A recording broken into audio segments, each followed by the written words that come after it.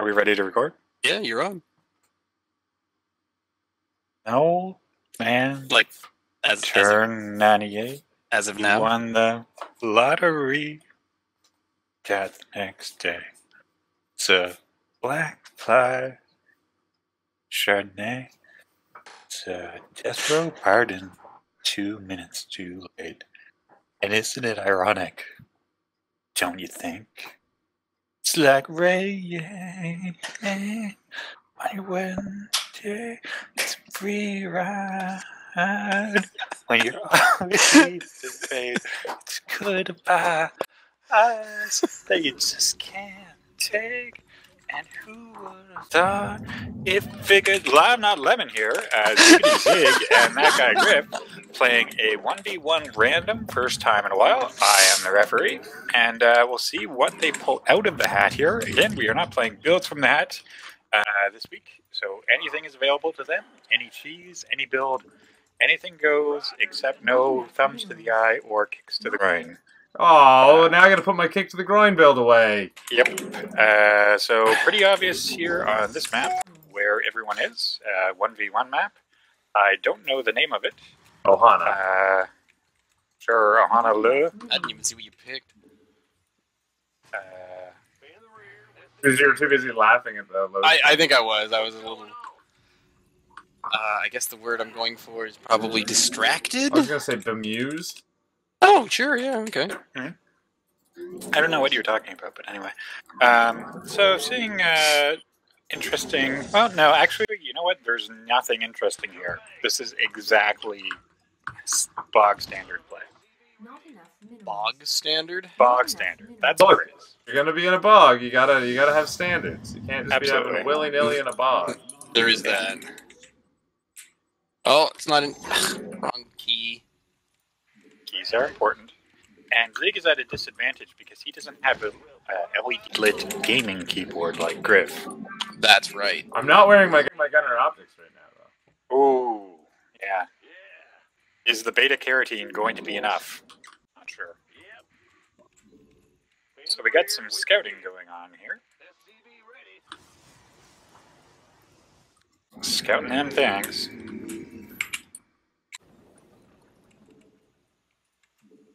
Things may have been seen. It's pretty early at this stage. If you're doing a scout, you can probably pick up whether there's a cheese or not.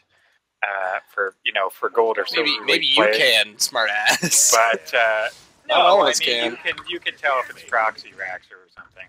But has someone found? I think yes. So speaking of cheese, someone has found a conveniently placed pylon that was left behind.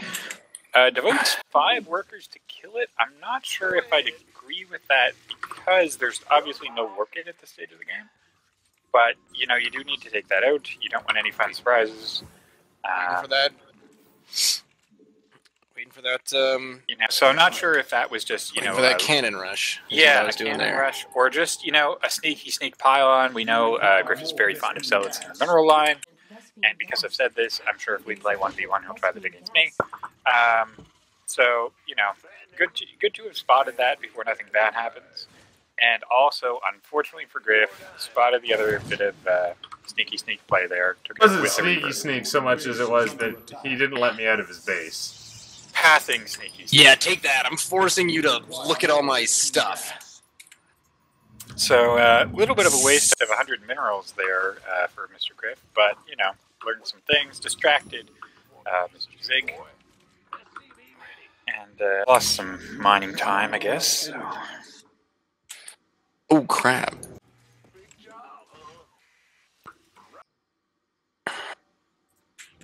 Base is under attack. Not enough energy. And the Reaper is spotted. Is he gonna... Oh, he hops up and down. Yep, I'm being all sneaky. Check me out. Up and down, bounce down. Oh, okay. So he kind of escapes there, does a little scout. And he's on the way out, none the worse for wear. Am I? Good, I stopped looking. Yes, because as we know, Reapers regenerate health when not in motion. Wasn't able to really deny, mineral collection or whatnot there at Griff Phase 1. But, did gain some intel. Got in, got out, no casualties. So not a total loss. Obviously, Griff plays Protoss as his primary race. Zig's gotten a lot better with Terran. But he's not still really helping me at this moment. Very much hates it. So we'll see. He's had some luck with the, T and A move, which most Terran players deny is a thing, but totally is. And see how that goes. So that would be what I'm expecting. I'm doubting we'll see some crazy battlecruiser build or anything. But not to tell. Mr. Reaper finally dies, but so does a Zealot. And some reinforcements here for King Griff. Catches one Marine. Another one dies. So not a perfect trade there, but not anything grievous at this stage. Does see the expansion probably. Interesting tail of the tape as far as resource collection goes. Differing priorities and whatnot there. Uh-oh, that's not good. And I think some other people are also having some pathing issues, some weird things going on.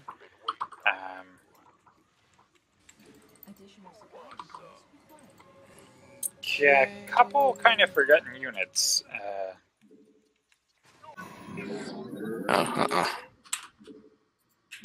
Upgrade complete. Some interesting build strategies here. I think the players are operating on different time scales that they want to play this game. Kind of geological. I don't mean that so much as when people are preparing to move out. I'm seeing definitely indications of very different approaches there. The thing here probably, Griff, this is his main race. Probably feeling pretty comfortable with his build. He hasn't had serious pressure to throw him off. There they are. For Zig, it's kind of do something unconventional, get Griff off his game, and hopefully exploit using that is what he's going to do. So to that end, he tried the Hawk here. He takes out the Sentry quickly, which is kind of a loss, and not a bad trade. Griff doesn't manage to do anything to those buildings. Push here may or may not work. Hard to say. Takes down a Zealot. That other Zealot's going to do some damage. More worked in. This is not going to be a favorable exchange at this point. Hellion with 1 kill and 1 HP left. Valiant veteran.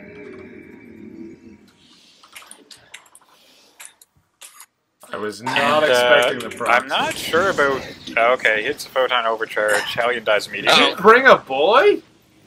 I was going to say bring the boys, but I think there was only one there. He brought there's not too many of just them. for companionship. I think maybe that was a mistake in terms of the push. Getting a bit over eager there with not quite enough resources to make a difference.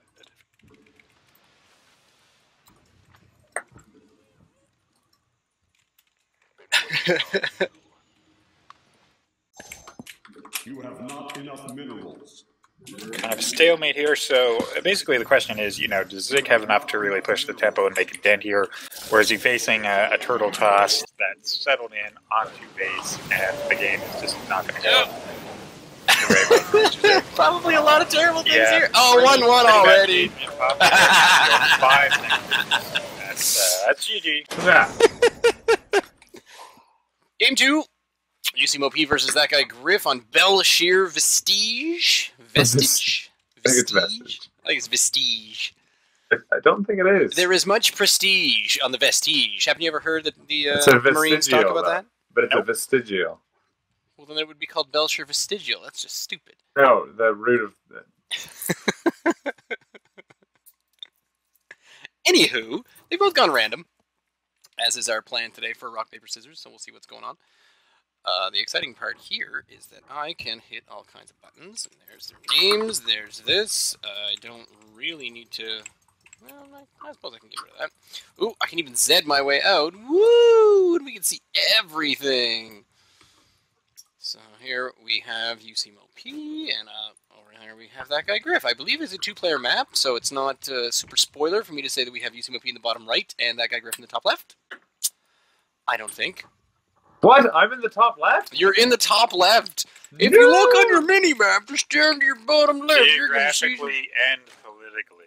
Although, it probably is a spoiler for me to say that Griff is starting out with a build of the 4-gas build. It's a very... What? It's a very... Man, it was so risky, and now you've given it away. Huge risk, because you got to run down to the lower... to the natural and grab those 2 gas right away, even before... Because you can't be wasting time making any actual workers, because you have to save up that 80, 75 minerals. Is it 70? It depends on the race, I think, for the assimilators or hatch gases. What are those called? Probably not that. What are they called? Hatch Refineries? gases. That's amazing. Well, refineries, That's like yeah, what my mom would call it. assimilator, refinery, and, you know, the hatch gas. God, Total hatch gas. You know, you're a 'cause real things- hatch gas. I'm totally a hatch guy. So the 4-gas is definitely going to work in Griff's favor here. UCMOP going for the macro base within the base. He's actually got a wall, He microed his macro. a full-on wall of bases for all of the workers to return the minerals back to. So that's certainly going to work out quite well, because then if the workers have multiple options of a route back home, then that's, you know, if you sort of say, hey, I want to deliver this parcel, but I have to deliver this parcel to a bank. It doesn't say which bank, so really I could just leave it on the doorstep of anyone I choose.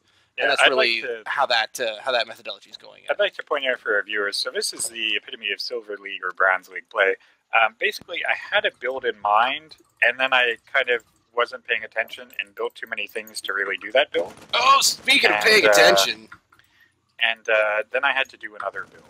look at this hero. because- This hero here is putting in some work. That's certainly going to be quite a number. However, I'm not. Oh well, yeah, I'm pretty confident about this Overlord's ability to slowly float away from these 2 guys with powerful machine guns. Speaking of 2 guys with powerful machine guns, let's have a look and see what's going up way back here in the main, as we can now reveal that Griff's 4-gas build is actually a Terran build, and the macro hatch with the wall of 6 hatcheries is UCMOP, as they both know which race they're working with. That is a nice maneuver. Oh, and we got the 2 bases just sort of shouting at each other from the mountains as you come down here sort of to the cliff top, and you just shout across and you say, how many dudes have you got? And then you yell back, I'm not telling, and plus, Mom says I have to go back in a half hour, so we should probably make this snowball fight happen sooner rather than later. And that's effectively how this battle is going.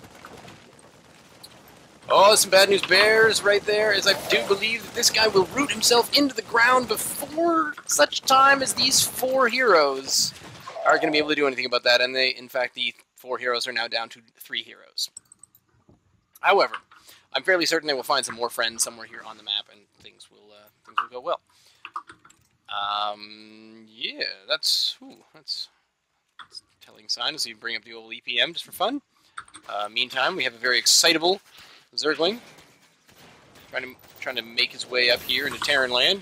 He decides he wants to be a Terran. He doesn't want to be an infested Marine. He just wants to be like, you know, someone's pet. Sort of say, hey, I'm domesticated.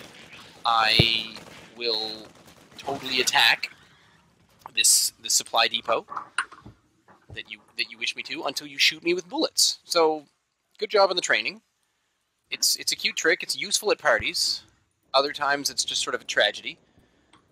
Because you don't really want to... You don't want to be that guy who invites everyone over to his house and then says things like, hey, want to see my pet die?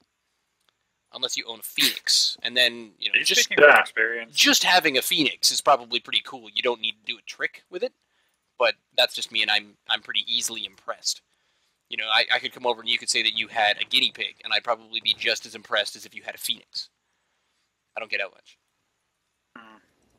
Oh man, how does Aaron work? I think find you need to reverse the flow in the transflange modulator. Oh, but I only brought one direction of transplant modulator. No, but it needs to transflange. You can't have omnidirect or unidirectional flange. How's that supposed to work? That's the only direction of flange I brought. Uni? Yeah. Can you tell me which direction the flange is going in? Good lord, no. It's just uni in one of them. Guys, it's got 360 degrees to choose from. How hard can it be? I'm no scientist. I fear tragedy may happen. Oh, do you want to come over to my house and check out my bed? Oh god, he's dead already! That was another good trick. He found another 4 Marines. Apparently the 3 Marines did meet up with a pal. And in meeting up with the pal, that one pal was apparently yet another dude who thinks that killing your own pets for the amusement of your company is a fun party game. It's okay because they live in Yonkers. It's funny because people who live in Yonkers do terrible things to their pets. Read a paper!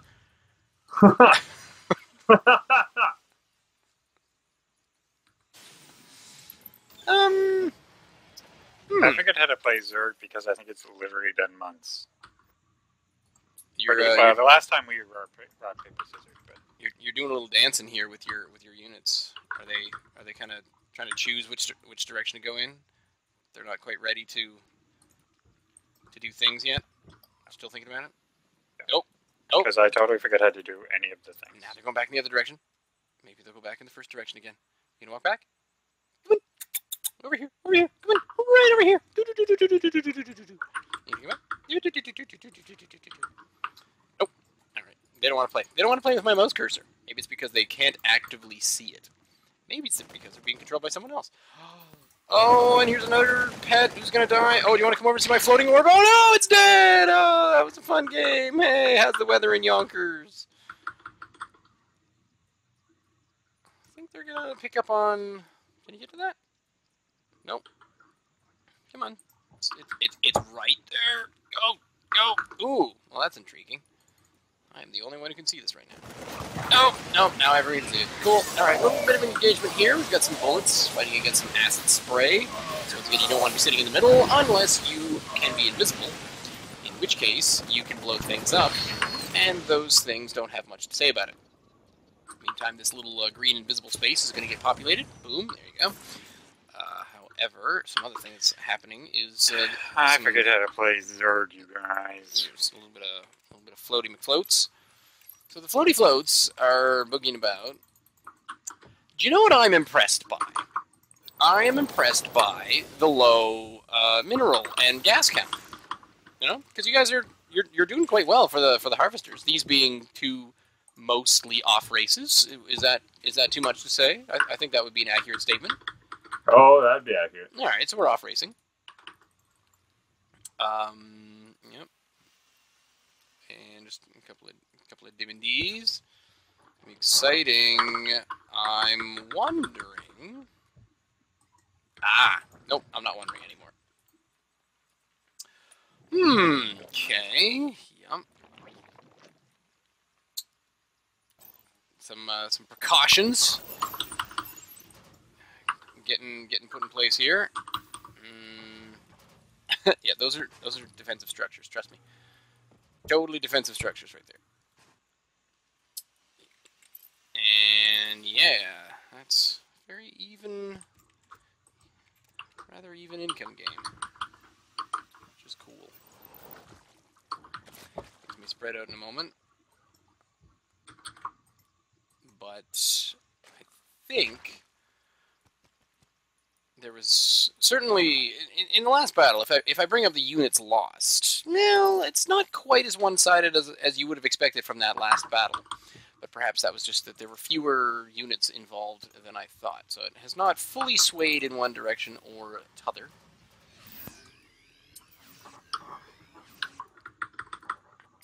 This little device, the Xel'Naga Tower, continues to spray its little cloud of blue into the sky.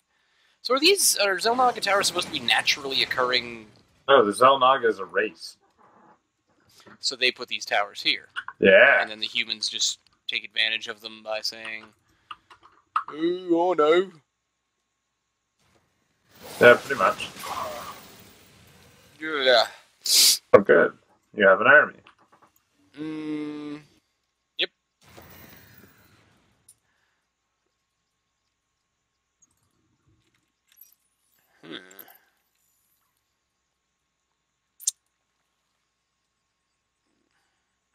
It's difficult not to say things, but to say things. But so let's just start making stuff up. The Ultralisks are on their way, as UCMOP has gained the ability, the upgrade in the secondary Ultralisk Den to give them wings. So these slow-moving flying Ultralisks are still only about, I'd say about 9, 10 pixels outside the main base, and they should get there right around the 45-minute mark.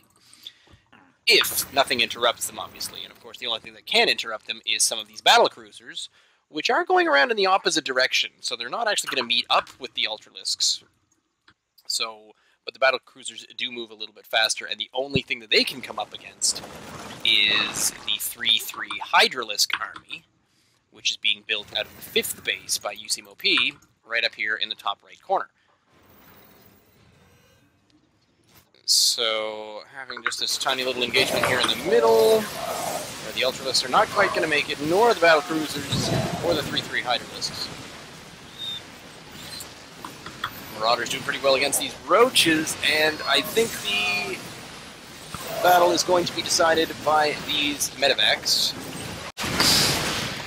A few more units just running into the fray here. Griff is a little worried probably about having enough vision to destroy creep tumors, perhaps.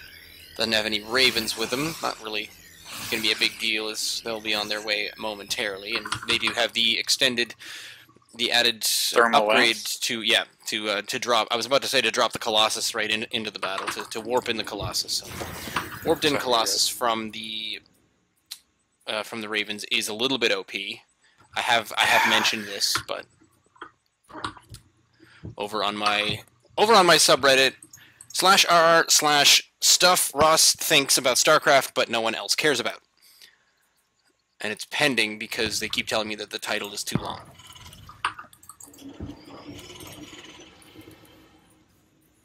Meantime, it's kind of just a little dance, a little group up back and forth. This is, I believe, yeah, that's, I don't know,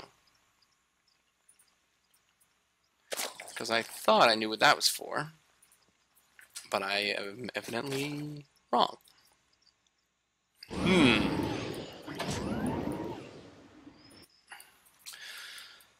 So, battle cruisers deciding to stay back at home, as they are very well aware of the defensive capabilities of creep. In fact, if you didn't know, unless you get the undercoating on the battle cruisers, floating over top of the creep actually does become poisonous to them, which is unfortunate.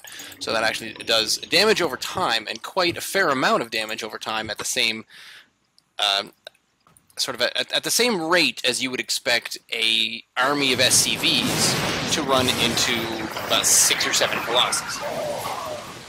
Nearest makes no difference. I'd say maybe about 6, possibly a 7 on the damageometer, which you can now see as the damageometer is yet one of the other buildings that UCMOP is building back in his natural, because he didn't want it to be susceptible to air attacks in main.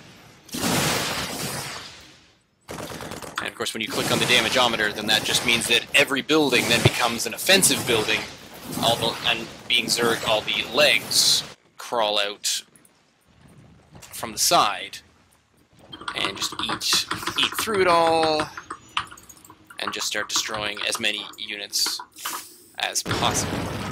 Speaking of as many units as possible, I'm not really sure what's going to emerge. 3 roaches. Here we are, the emergence of 3 roaches. Followed by the submergence of 3 roaches.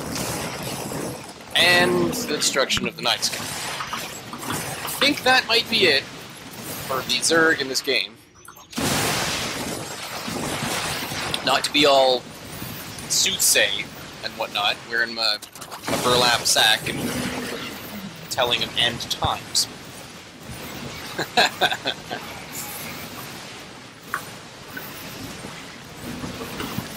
Many of the nidus. All of them nidus. Okay, because it's got 2 roaches in it. All right, game Color monitor 3. is wrong. Game You 3. are wrong. Kingdom. Everything is wrong. Game 3, we have the rubber match. The runner-ups. See who can go unwinning today. Who can not win a match? We will find out. It's whoever gets the crappier random race. Yeah, look at that. Oh, I have that. Let's make that go away. Yep.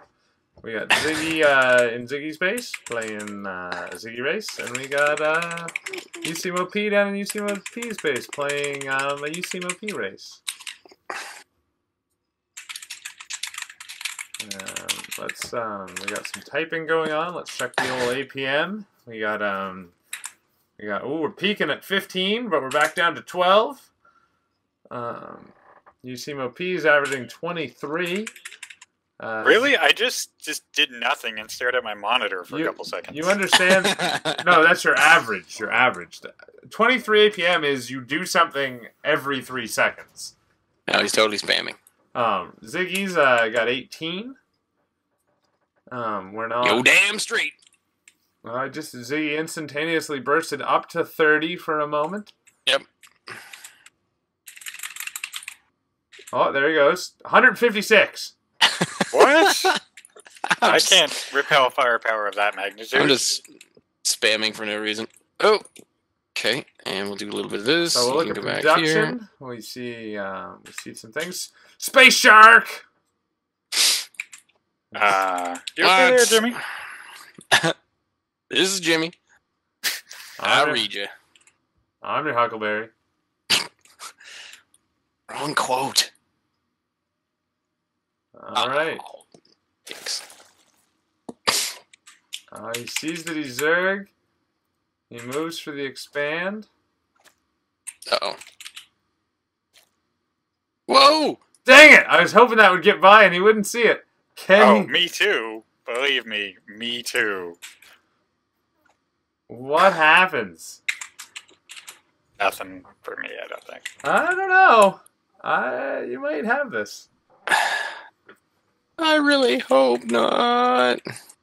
Yeah, but they're taking literally half an hour to get there. Well, yeah, that's true. But, just put 2 on Like, each. you should have Thors by the time they get into space. Put 3 on each, thing.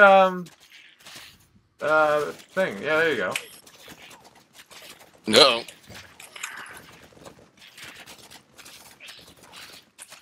You're no fun, Zid. Oh, wait a minute. Wait.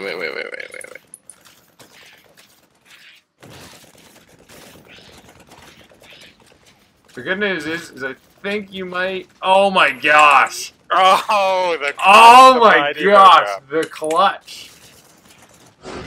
Yeah! Oh, and he just leaves! Doesn't even try to transition, he just calls it. Oh. Failed 6 pool is a failed 6 pool. Against Ziggy, though? I'm so glad I scouted.